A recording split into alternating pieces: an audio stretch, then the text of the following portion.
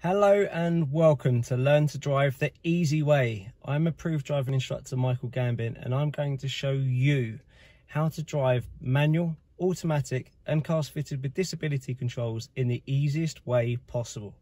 So sit back, relax and enjoy. And remember to hit the subscribe button underneath to see all of our videos.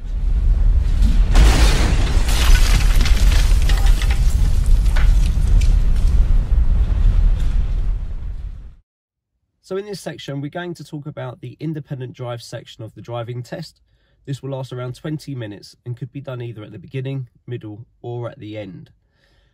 Now, there's two different ways the examiner could ask you to do this. The majority of cases will be asked to follow the sat-nav, with only 1 in 5 being asked to follow the signs.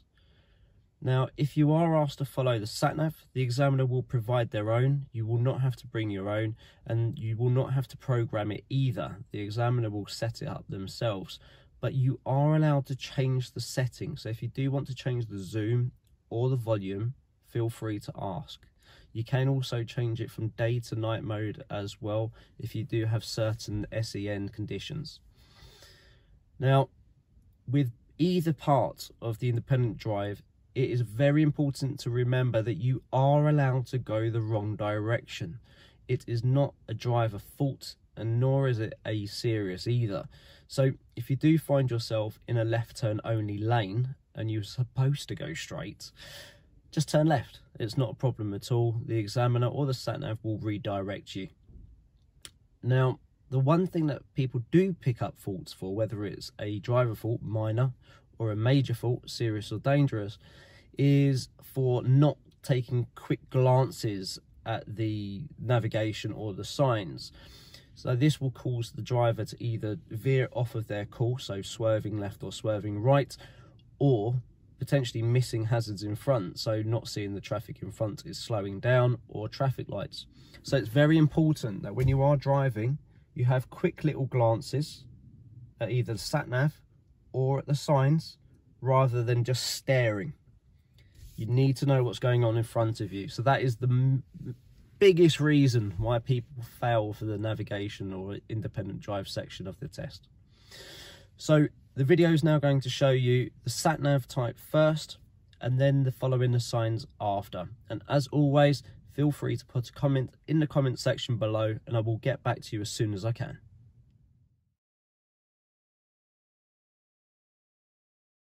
So, things to be careful of is to make sure that you're not just solely worried about the sound of the sat-nav. So when it's telling you where to go, look at the sat-nav as well.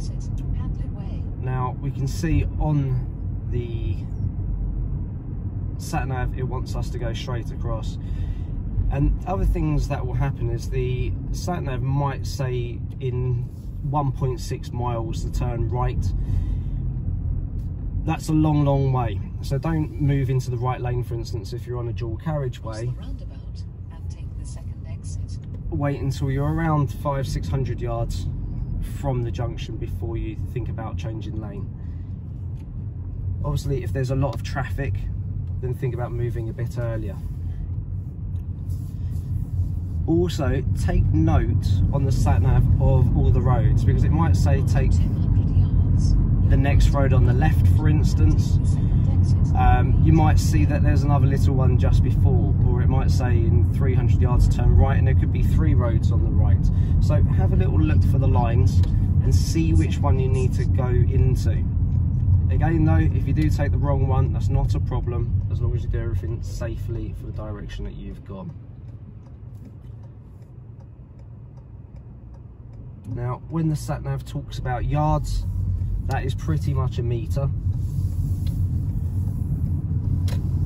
And if you think about at 70 miles an hour, 1 mile will normally take you about a minute to travel. So if you are on a 30 mile an hour road, that's going to take you around 2.5 minutes. So don't be in a massive panic, just pre-plan. Also in this video, by having the camera where I've positioned it, you'll be able to see how often I've been checking the mirror. and it's probably quite a lot more than what most people expect. The more that you know about what's going on behind you, the safer you'll be, because you never know when there could be a pothole on the road in front of you, or if somebody runs out in front of your car. By knowing what's going on behind you, gives you that little bit more knowledge of how much brake you need to use. It also might be a case that you have to do an emergency stop to slow the car down behind you as well. But if you've still got some space to play with in front of you, then you might want to ease off the brake just to lessen the chance of that rear end accident. So the more mirror checks you do, the better. So on the sat nav, we can see that we're coming up to a roundabout and it wants us to turn left. After 100 yards, go left on the roundabout and take the first exit, Old Park Ridings. Now if you're unsure about indicating and you can't see the road, around 70 yards, so now would be a good prompt to do your indicator. And that's obviously on a 30-mile-an-hour road. Remember, the rule is the speed limit of the road converted into meters, because the sat nav isn't entirely accurate when it comes to distances. It may have a slight delay, so 70 yards is a good sort of middle ground. Now again, on the sat nav, I can see that I need to take the next road on the right. Turn right, Grange Park Avenue.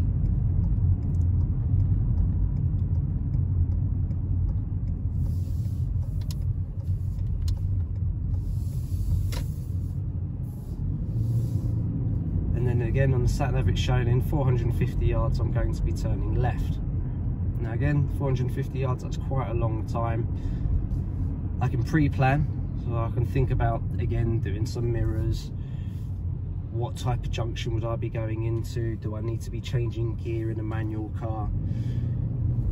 Also, just generally looking ahead, as you should always do anyway. So, is there a pedestrian crossing coming? We can see the headlight reflection there, so again, we can pre-plan. They've been nice enough to let me go. At the end of the road, turn left, Bush Hill. So now we've got the prompt that it's the end of the road. Now remember, when it's a crossroads, the sat-nav won't normally say at the end of the road, it will say take the next road on the left. So it's important again that you see the road markings.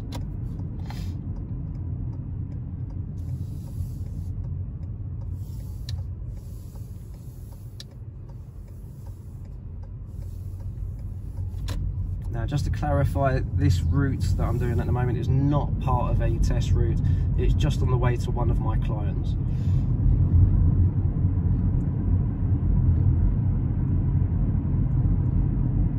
So again, we can see that we've got the traffic up ahead. The sat nav again showing us 240 yards to turn left. Turn left, Bush Hill, then turn right.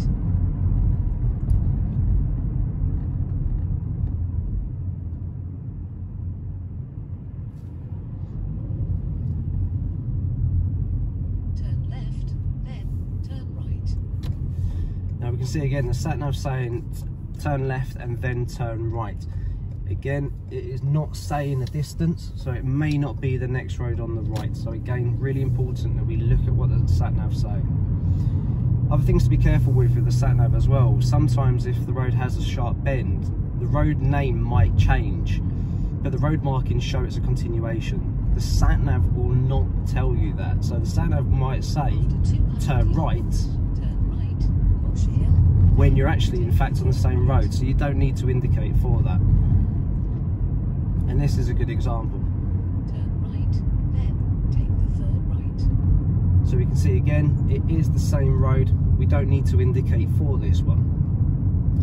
So use your own eyes, make sure you know the surroundings. Now we can count the roads. So we've got 2 roads there, and it wants me to take this next road on the right. Destination.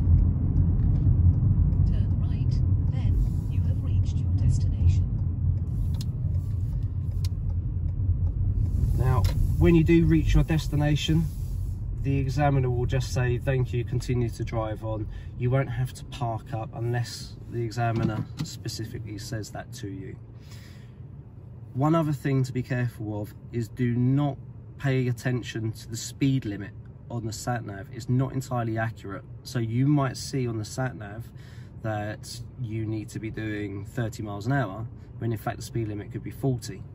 Now that wouldn't be too bad because you're slightly under, but if it's the opposite direction and it's saying 60 and you're doing 30, that's obviously going to fail you. So don't pay any attention to the speed limit if it's displayed on the examiner's sat-nav, because it is not entirely accurate. It's not a way of them trying to catch you out or trip you up, it's just how the sat-nav's been programmed. The examiners don't program the sat-navs themselves apart from the route.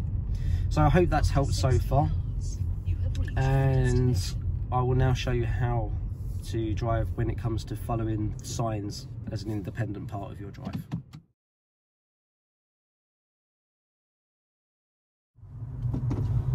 So in this video I'm going to show you how to do the independent drive when the examiner asks you to follow signs. Now, the follow the signs independent drive is done in 1 in 5 tests. So not as likely, but still a chance to practice this. Now, it's really important that you keep updating your mirrors because you never know when that sign is going to be in view. So here we're going to follow the signs to Waltham Abbey. And at the moment we can't see any signs. We can see there's traffic light signs, but now we can see that there's a sign for Waltham Abbey. So I need to be in the right lane here. And without that knowledge, it's going to be a bit of a panic. So just keep checking your mirrors, know your surroundings, so you don't get caught out. It's not particularly common that you get a sign that late, but it definitely can happen, as you can see here. And this is actually one of the test routes that could be asked when doing your test at Enfield in North London. So the things to think about when you're doing the independent drive when following signs is, number one, make sure that you're maintaining speed. If you're slowing the car down to be able to take in the information, the examiner is going to penalise you for that because you're slowing down, it's an inappropriate speed, you're causing people behind you to slow down as well.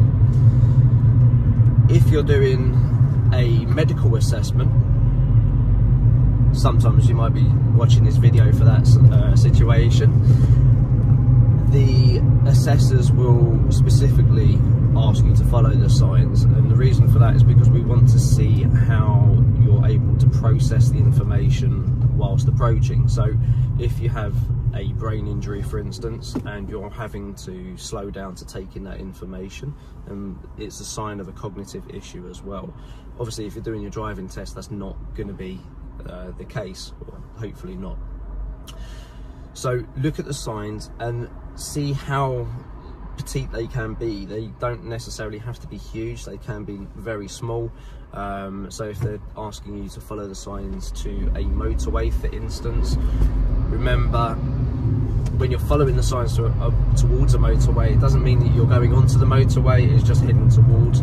So if the sign has the M25, for instance, and it's in brackets, it's heading towards. If it's just a big blue square on the sign, like in this picture here, then it's actually going on to the M25. And remember, that won't be asked on your driving test. The examiner is not allowed to take you on motorways. Remember, if you do want to have a look at how to drive on motorways, there's a video that I've put up, and I'll put the link in the bottom description as well. Very important that you practice on motorways. The statistics show that the majority of accidents that happen on motorways are involving drivers under the age of 25, and it's purely down to a lack of education. So along this route, we're following the signs to Waltham Abbey. Now the examiner might then say, okay, I'd like you to now follow the signs leading to somewhere else. So it doesn't have to be one destination the whole time, and it can even be location. So like, say on this brown sign here, it might say follow the sign to the information point. So it's important to know where what the signs are. Now here the examiner will ask you to follow the signs to Harlow and Nasing. So we can see it's just at the 11 o'clock position, so we need to be in the left lane to be able to do that.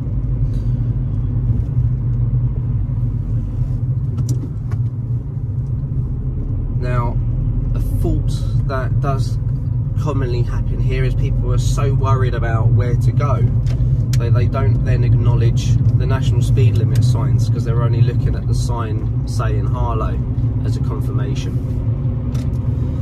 Now, if the examiner doesn't say anything, you continue to follow those signs to that last destination. When the examiner wants to change the plan, they'll tell you that in good time. So they'll say you either follow the signs to information point, for instance, or they might just say, thank you, that's the end of the independent drive. I'll now give you directions as and when is appropriate. So we know from that sign that we just drove past that Harlow is left here, first exit.